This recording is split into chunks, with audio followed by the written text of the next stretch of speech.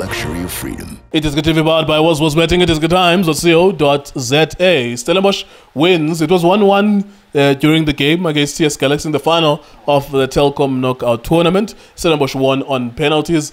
Even though they missed the first penalty, they recovered from that situation. So sometimes you can the penalties can create heroes they can take heroes into zeros, because Lendwana Leo Mujela was a very good player in the field, taking shots even in the semi-final, but he missed the most important penalty. Mervyn Boji, if I'm not mistaken, scored the winning penalty, so he becomes a hero of these penalties. Of course, a lot of conjecture, a lot of things from this match. Not a lot actually, but just one moment that was a penalty moment. Nurkovic given a yellow card. I think that's like the most controversial moment, because if they gave them that penalty, they were going to score it if they scored, and then they were going to go to it wouldn't have gone to extra time basically. So yeah, Mr. So-and-so, analyst, what did you make of the game, sir? Yes, sir. Justice. Ngibulisa nemakhaya ngicela support njalo la iDiskiTV nje beka nje njalo ngijiki futhi. Mr. Q, I think I saw a game second half after the first 45 minutes. The second 45 minutes, I think I started to see a game where Stellenbosch has to answer back in terms of the questions that you know, and you know that makes that game to be more interesting manje good team. We wanna see ukuthi Steve Barker uzophendula thini, because now ilontuzana TS Galaxy have scored a goal, and a good goal from this boy Mojele.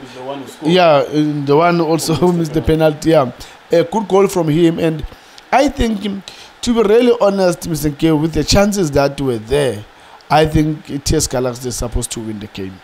You know, Umahlangu, I think he created half chances, 2 half chances. I thought it was supposed to be done, and then it was all over, but you know it didn't happen. That's why sometimes when you get to that box, you know, don't be in the hurry, because everyone will react fast on komuntu fast in terms of reaction inside the box. So yeah, man.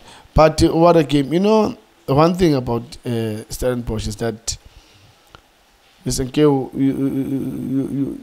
you'll sit down and think about Stellenbosch, and then you're going to come up with an answer. Why? Because of how Steve Barker has structured that team. You know, when you're going to have young boys from TTC and then come in the senior team, play, get to the final. I don't even care a good team how to get to the final. The main fact that these boys, as young as they are, they've played against the other teams of PSL and get to the final and win it. Well done to Steve Barker. Yeah, that's a very good point, because if you think about it, players like Mervyn Boji, they were playing Good Disc Challenge maybe 12 months ago. Players like Devin Titus were playing recently. Van Veek, he was playing Antonio Van Veek, although he's been playing for 2 years with PSL, with top level, but he's been playing recently. And you look at all of them, about Jaden Adams, you know, and you think half of that team is trusting players that come from your own development, which is similar to what your Orlando Pirates used to do with Abole Bukhang Mokoena, Chisboy, yourselves, Tugutuku Makanya, Gifleremi, and that. And for the most part, what's currently happening with PSL, they are killing that, because most of the time they will say, a foreign coach will come in and he will say, let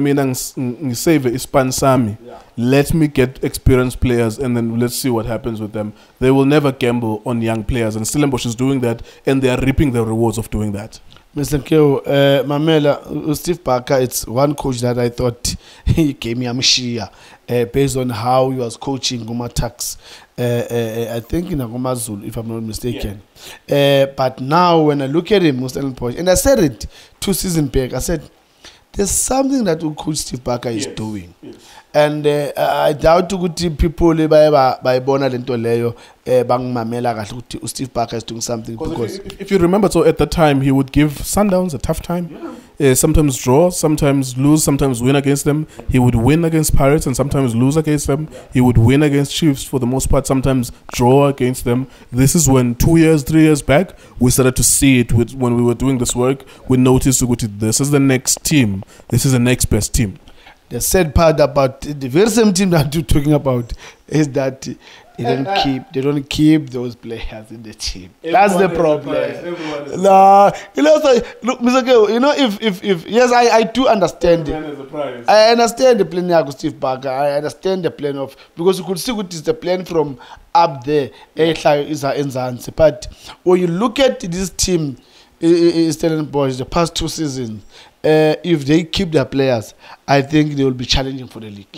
No doubt about that. But yeah, because if you think about it, they will still have Allen Robertson at the back. Although still, it's still invaluable experience. Yeah. They would still have Robin Johannes, but although he would have been maybe 36 or 37 at this point, they would still have Stanley Dingba. They would still have Lendwana Leyegu, left-footed midfielder. Uzungu, Kanyiso Zungu, they would still have him. They would still have not Dino van Rooyen, Leyegu Chiefs, Ashley Dupree. That's a nuclear weapon. that guy creates chances out of nothing. They would still have him. Junior Mandieta was best at Stellenbosch. Yeah. He showed his best at Stellenbosch than now, because he's in a different framework at Sundowns. They're asking him to play slightly different. In here, he was creative, he was instinctive. Yeah. He could do anything he wants, So all of these players, and I'm sure there's other players that I'm forgetting, but if those players were still there, Mtetwa, this season, he was so immense that would be an assembling of a squad that could win a title if they can get consistent results. Currently, they are lingering top 3, top 4. Yeah. With those other players we've just counted, they would have been a contender of the title. Definitely, Mr. Keo. And look, I love what Coach Steve Barker is doing, and I think if there's nothing wrong to learn from other coaches, Mr. Keo. Take the good things and put them together. That's the indlu ya comes in namatrata fahuai ne concrete ne cement ne tina ne cement o plesteroyo. So those combinations, they build the house. So these other teams, let them learn from Steve Barker. Steve Barker is doing very well. He's promoting the young ones. Look at ETTC team, they're doing very well, those boys. That's why when they come into the senior team, you don't even see this boy. We have figured PSL or what? Because of it means the high preparation from the TTC, measure the PSL standard. That's why when these boys, they come in, you can't even see, because look at them. And I'm proud of a coach that believes in the youth and make sure that it gives the youth an opportunity, and they will not to step back. Right, there you go. Thank you very much, Mr. So, for that nice message. Yeah, we sometimes dream about futures that we will not see because everyone has a price, unfortunately. I was saying to the guys now that January is in a couple of weeks. So you might see 1 or 2 players there, because Stellenbosch is being run with a policy of everyone has a price tag. And if you're being practical, you know that if the sale of one player can pay the salaries of all the players for 10 months, then that's a deal to make, because you don't have to dip into your own pocket. If a player costs 10 million for someone stupid enough to pay that amount of money, then you take that money. If a fool is giving you your money, then you take it. You're like, okay, at least I can run my house for the next 10 months, and then that means you win this trophy, 6.6 million, you do other things with that money. Or it means you are secured for the next 12 or 14 months, plus the player sales, you see. So it's an interesting model that they're putting together. It's frustrating too, because we don't really get to see them. It's like a team with potential. There will always be a team with potential, but we will never see it coming to fruition because Jalen Adams is going to leave. I don't know why they're closing their eyes on Dino van Rooyen. He's supposed to have left a long time ago. Devin Titus will gain enough experience to make the right decisions, but he's a good player. He's already performing better than experienced PSL players. So in 2 years, maybe he might leave too. Reynas had left before.